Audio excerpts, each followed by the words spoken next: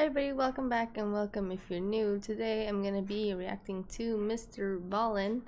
I haven't done his videos in a while. This one's called This Demon Still Lives Among Us. Actually number 8 on trending, which is really cool. I'm so happy that Mr. Ballen has grown so much. I think he really deserves it. I mean, he put so much into his videos. He does a lot of research, and the way he tells stories are just very captivating, and it shows, he has 5 million subscribers, which, really cool. But yeah, let's just get right into it. This video is brought to you by HelloFresh. Sometimes the truth is stranger than fiction, and today we're going to look at 3 stories that demonstrate that. But before we get into today's stories, if you're a fan of the strange, dark, and mysterious delivered in story format, then you've come to the right place, because that's all we do, and we upload once or twice every week. So if that's of interest to you, please go to the like button's place of work 1 minute before closing time, and then proceed to browse around for about 30 minutes, and then leave without buying anything. Also, please subscribe to our channel and turn on all notifications so you don't miss any of our weekly uploads. All right, let's get into today's stories.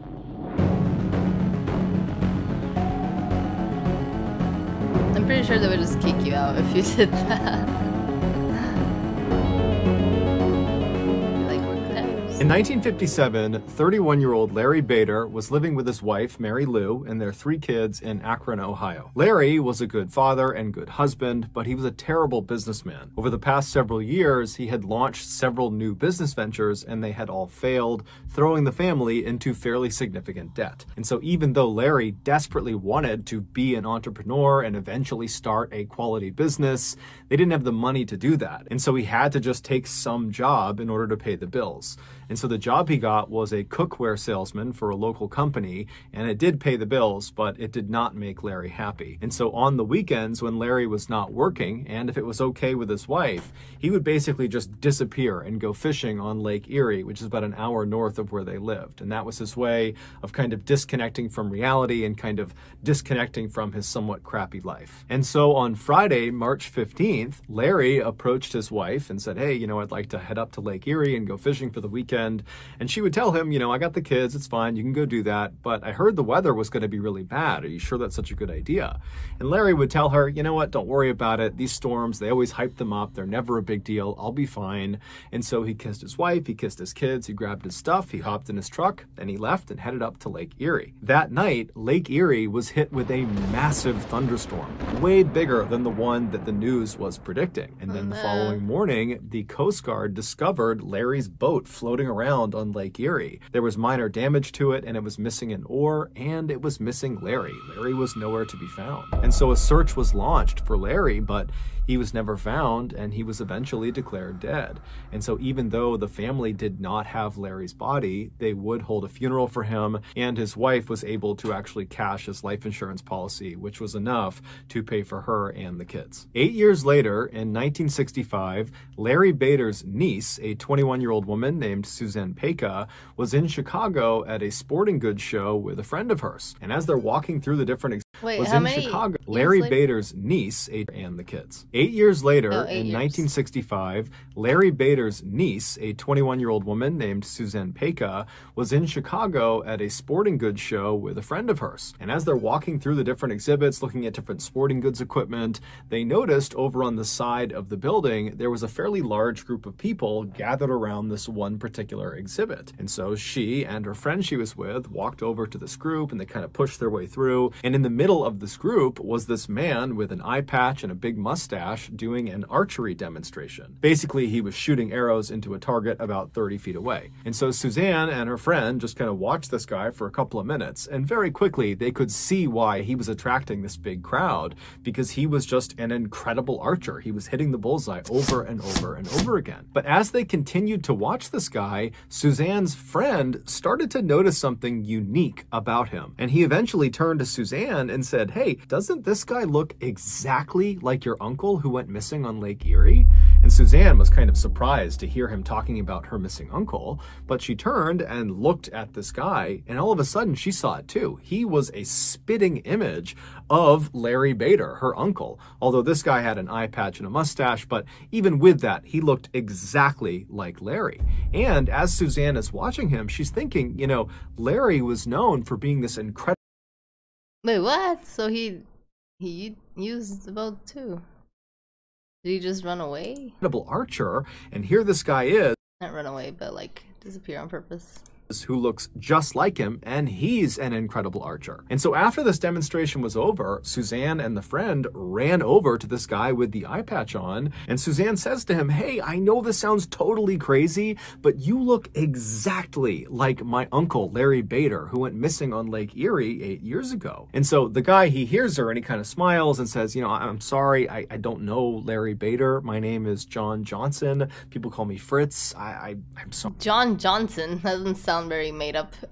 Sorry, I don't know who your uncle is. I can't help you. But Suzanne, as she stood there staring at this guy, she was becoming more and more convinced this was Larry Bader, despite the fact this guy is saying he is not Larry Bader. And so she says to him, "No, you are Larry Bader. I'm positive you're my uncle." Now at this, Fritz would be polite but firm, and he would reiterate that, "Look, I'm not your uncle. I don't know who Larry Bader is. Maybe he had I don't a twin? go to Lake Eerie. I just don't understand why you think I'm him.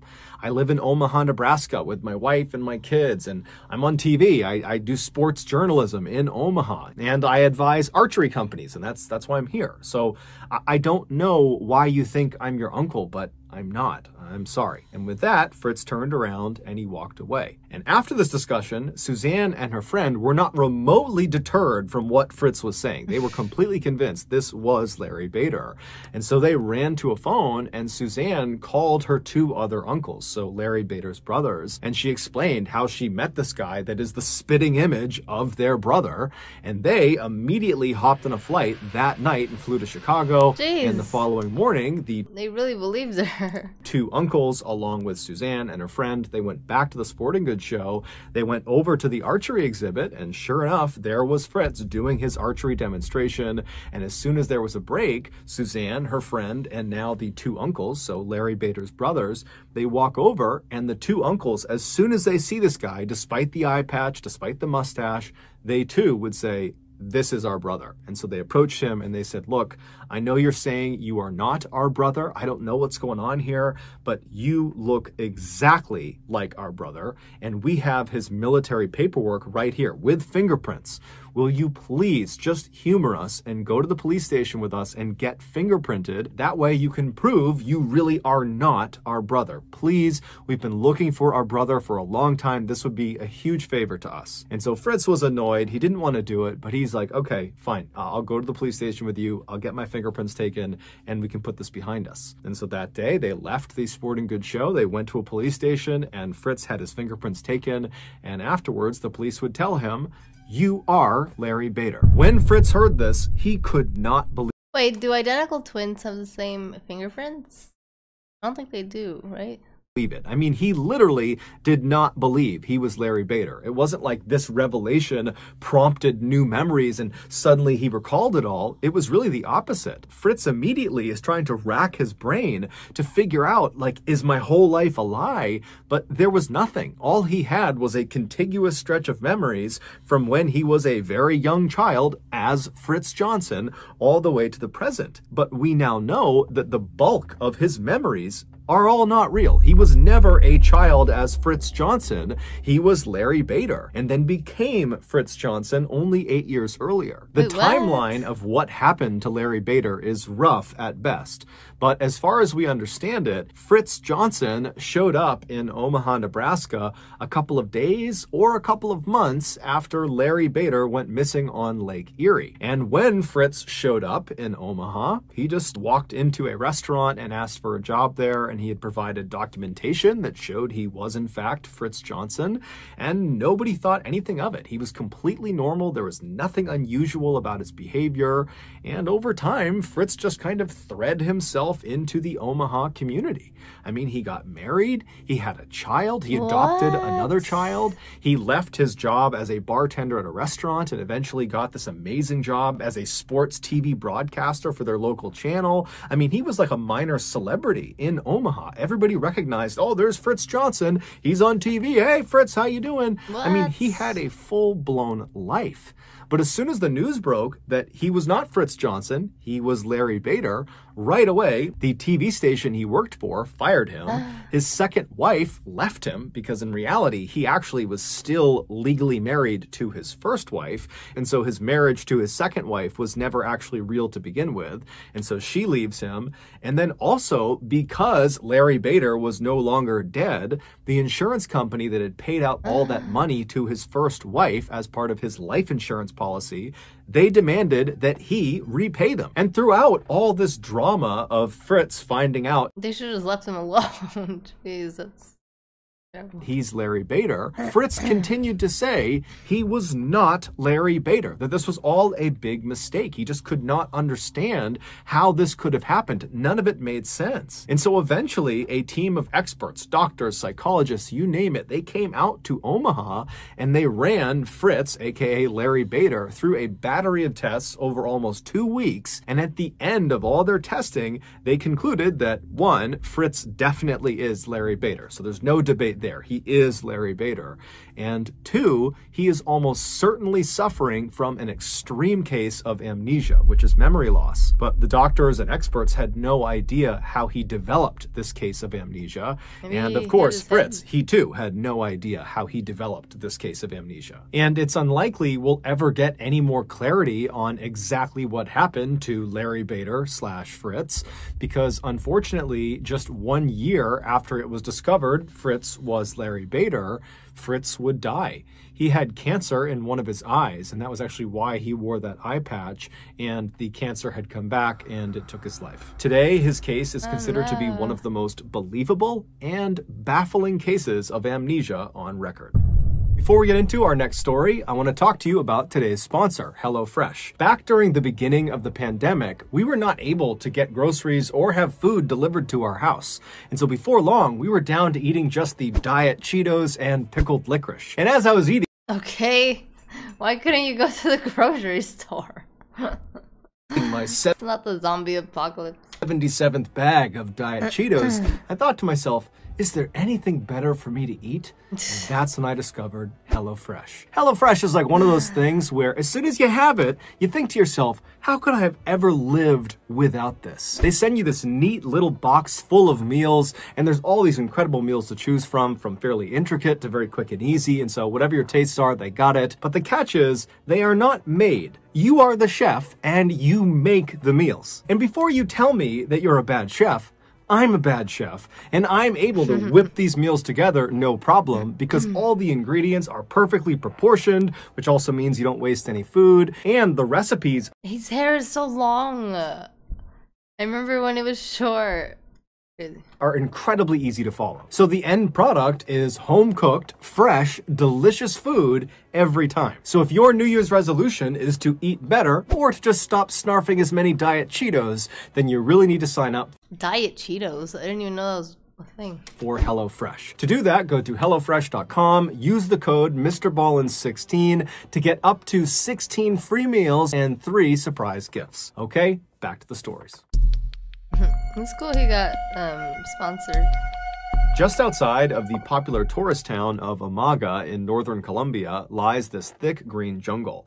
And if you know where to look, there is actually a walking path that leads you from Amaga deep into this jungle. And if you keep going, it will bring you all the way to this terrifying, enormous old railroad bridge that spans this huge ravine. Now, this bridge is no longer used by trains. It's been decommissioned. However, since its decommissioning, there's actually been, ironically, more traffic on this bridge, although so it is the foot traffic variety. People come out to this bridge to go bungee jumping. Bungee jumping is a thrill-seeking activity where people will leap off of high places, like this bridge, and they'll jump with an elastic rope tied to their ankles. And so this rope has been very carefully measured so that when it is fully stretched all the way out, it ensures whoever has jumped will still not impact the ground. Back in early July of 2021, a 25-year-old Colombian lawyer named Yesenia Gomez, who lived about an hour north of Amaga in the larger city of Medellin, she told her boyfriend that she wanted to go bungee jumping. This was something Yesenia had talked about for a long time, wanting to go bungee jumping. Yesenia, isn't it Yesenia? But every time it became a real thing and they were actually going to go do it, she would back down because she was just too scared. But for whatever reason, in July of 2021, Yesenia had the confidence and the courage to actually see this thing through. And so her boyfriend, when he heard how serious she was, he capitalized on the opportunity because he had never bungee jumped before and he really wanted to, but he couldn't without his girlfriend. And so now it seemed like she was serious. I would never. That's just... so many things can go wrong. And so right away, he called the Amaga bungee jumping company to book a slot for he and Yesenia to jump off of their bridge. So on the day they were supposed to jump, which was Sunday, July 18th, Yesenia and her boyfriend hopped in their car and they drove an hour south to Amaga. And when they got there, they found the walking trail and they made their way out to this bridge. And when they get out to this bridge, they are amazed at the number of people who were already in line on this bridge waiting to jump off of it. They knew this was a popular spot, but perhaps they didn't realize just how popular it was. And so Yesenia and her boyfriend, they get in line behind the nearly 100 other jumpers ahead of them, and they proceed to wait. And over the next several hours, Yesenia and her boyfriend would have front row seats to all of the jumpers ahead of them jumping off the bridge. Now, it seems like Yesenia, in her mind, believed she would arrive at this bridge and very quickly she and her boyfriend would leap off and it would be great and so much fun. But now they've been forced to wait for a really long time. And this whole time, they're watching other people jump.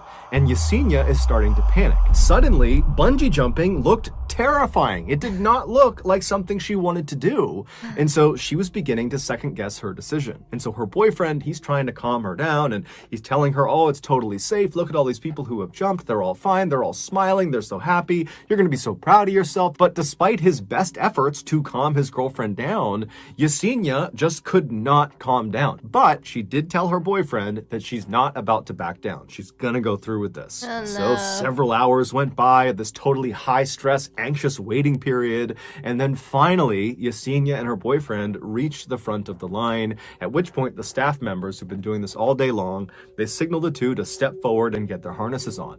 And so Yesenia and her boyfriend, they make their way to the edge of the platform. So they're looking out over this ravine and the staff members are putting on their harnesses and getting them ready. And the whole time, Yesenia, she's starting to get tunnel vision. Her heart is racing. She's totally panicked. She doesn't think this is fun at all. She just wants to get this over with. And then at some point, one of the staff members finally says, okay, jump. And so Yesenia jumps. Except it would turn out Yesenia had made a mistake. That staff member who had said, okay, jump, was talking to her boyfriend, not Yesenia. However, Yesenia, in her totally panicked state, had just not understood and had leapt, believing they were telling her to jump. However, the staff members had only put her harness on.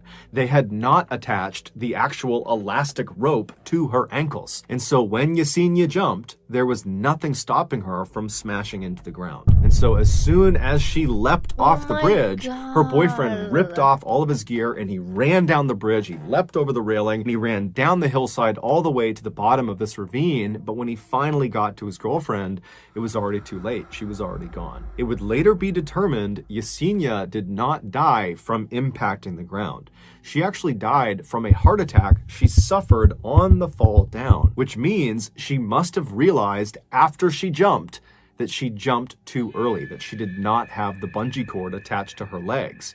And so literally the fear of what was about to happen to her killed her.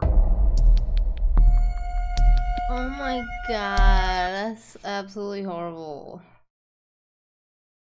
Well, at least she didn't die from the impact. I think that would have been worse. In early 1974, 31-year-old Michael Taylor was living happily with his wife Christine and their 5 children in Ossett. I think when you really have a bad feeling about something, just don't do it. There's a reason. It doesn't matter how many people are doing it, just don't do it. Which is a small town in central England. Michael was described as a great father and a great husband who had an excellent sense of humor.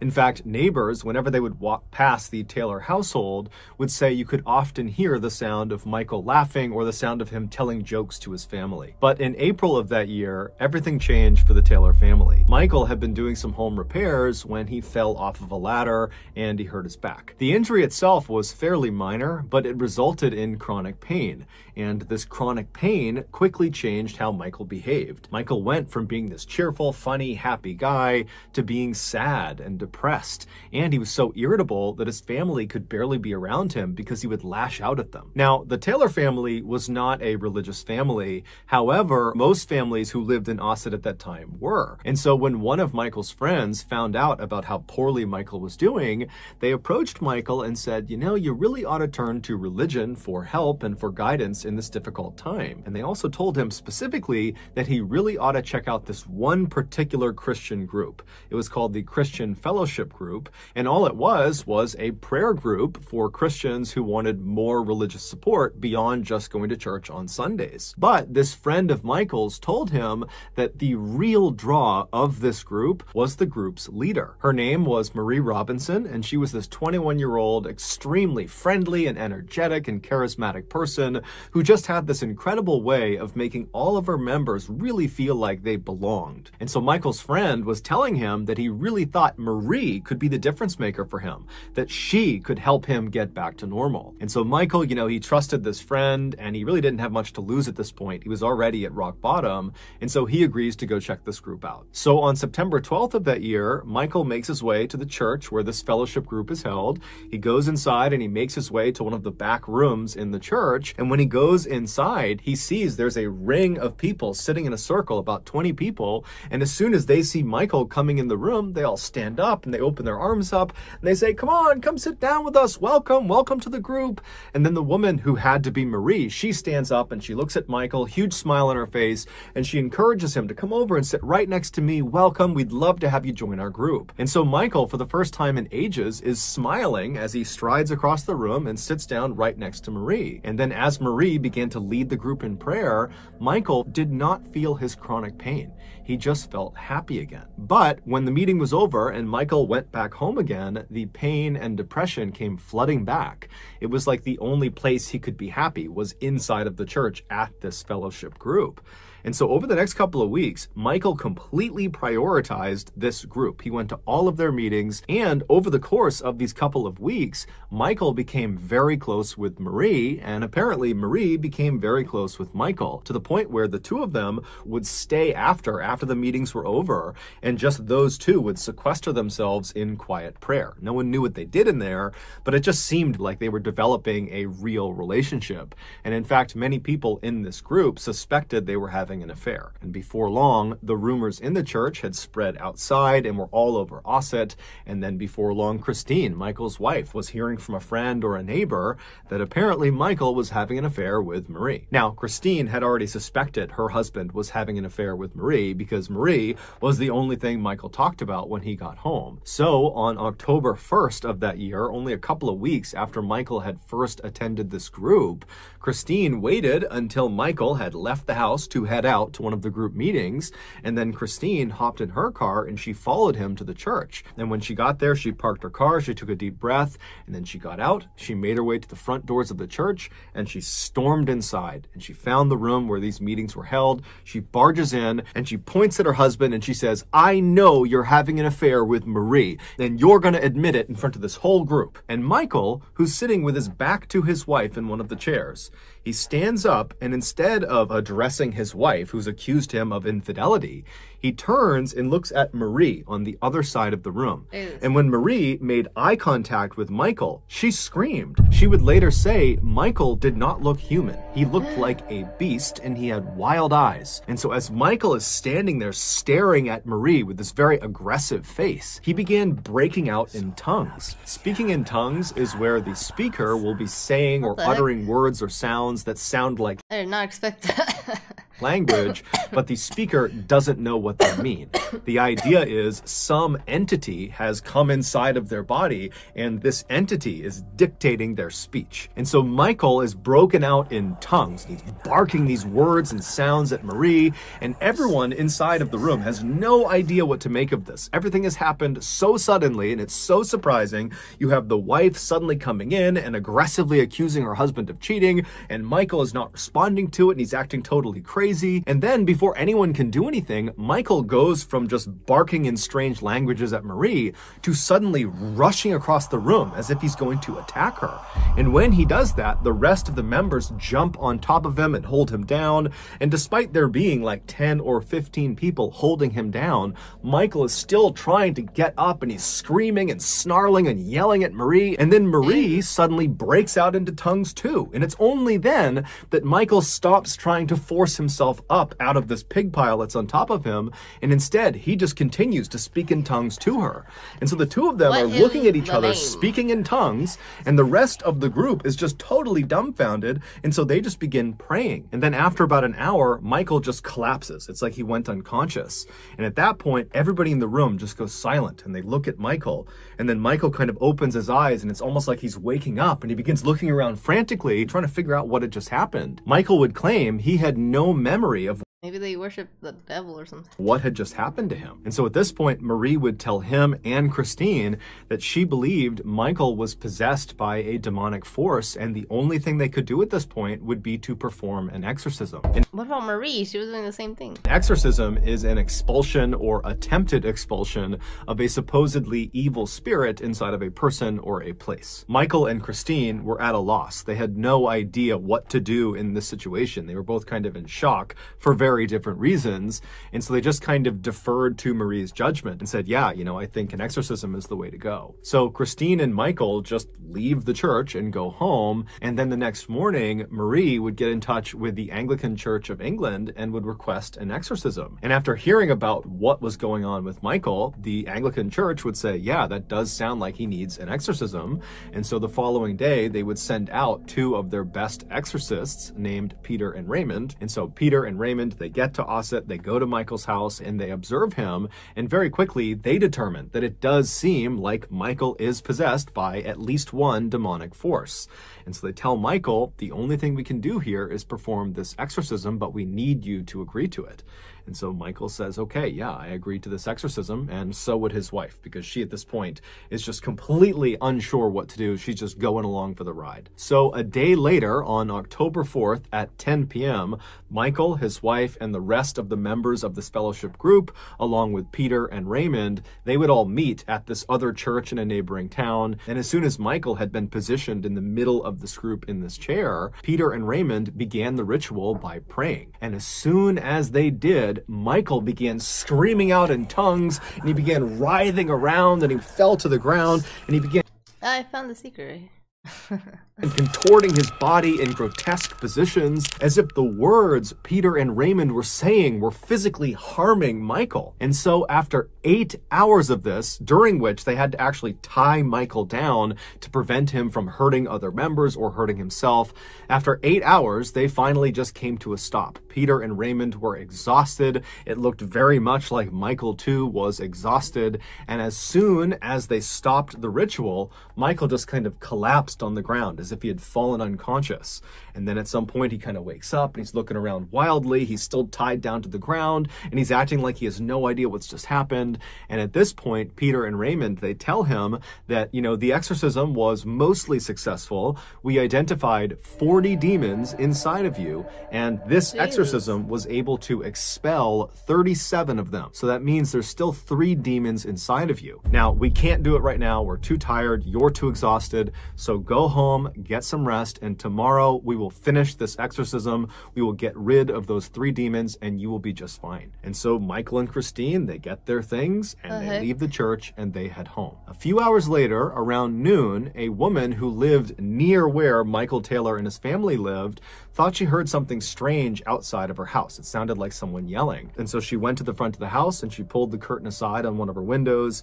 And outside, walking down the street, completely naked, covered in blood, was Michael Taylor. And he was saying something about Satan. And so this woman, she calls the police. The police show up and they find Michael. He had curled up on the sidewalk outside of this woman's house and he was giggling like a child in the fetal position. And so the police approach him and at some point Michael apparently snaps out of it and he starts looking up at the police like he has no idea what's going on. And eventually they would get him to tell them his name and where he lived. And so after calling in backup to deal with Michael, the responding officers made their way to Michael's residence. And so they go inside and immediately, as soon as they see what's in there, one of the officers just turns around and runs outside and begins dry heaving. The inside of the Taylor family home would become one of the most infamous crime scenes in English history. A few hours earlier, when Michael and his wife had come home from the exorcism, they had gone inside and then Michael had fallen into one of his trances and began beating his wife. And then at some point she fell to the ground and either was dead or was in the process of dying,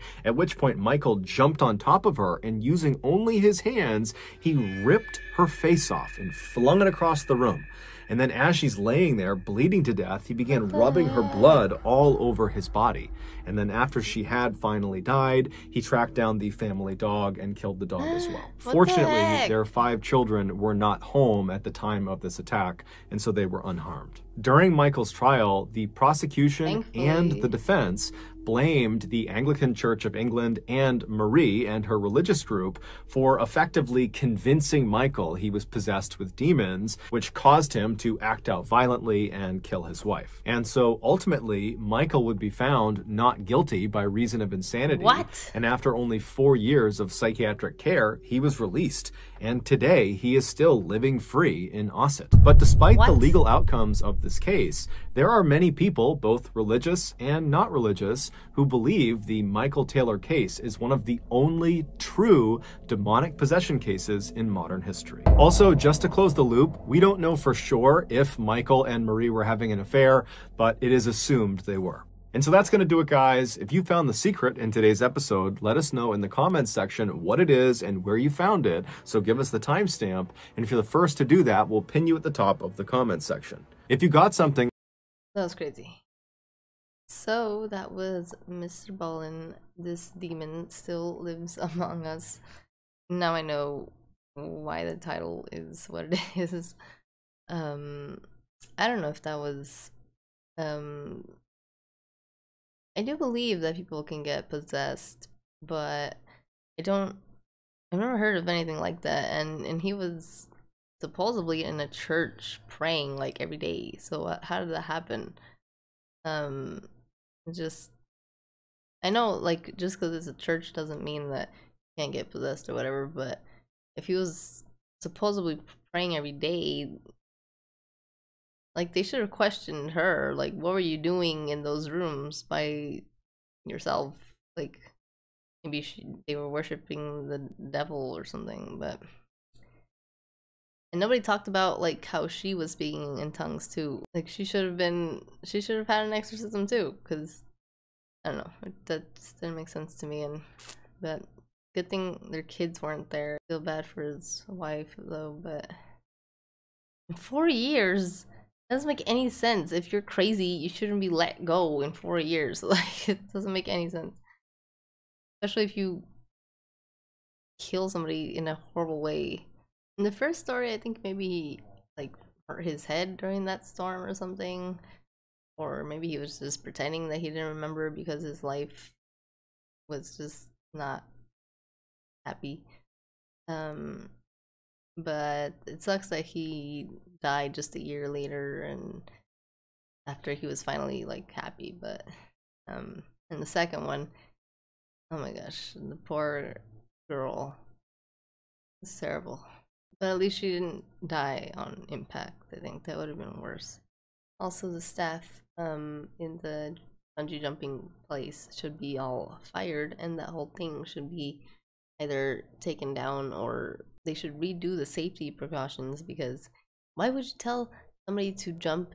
They're not even connected to the rope. I know they were talking to the other person, which was her boyfriend, but why would you risk that? Shouldn't you put the equipment first away from the ledge, number one?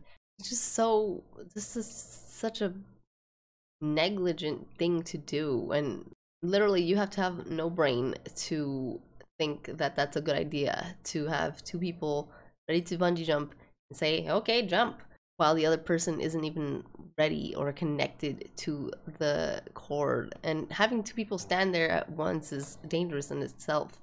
Like, it's just so dumb, and that could have been avoided completely. But it's just really unfortunate, and yeah, they're completely 100% responsible for her death. And I hope that they were at least sued for it, or at least had the safety precautions made better because of that. I don't know, but what did you guys think? Let me know. Especially the last one. Did you guys think it was really a possession, or do you think he was faking it? Or I think everybody can agree though that he shouldn't have been let go in 4 years. I mean, that's just doesn't make any sense. But yeah, thank you so much everybody for watching. I hope you guys have a great day or night, and I hope to see you guys next time.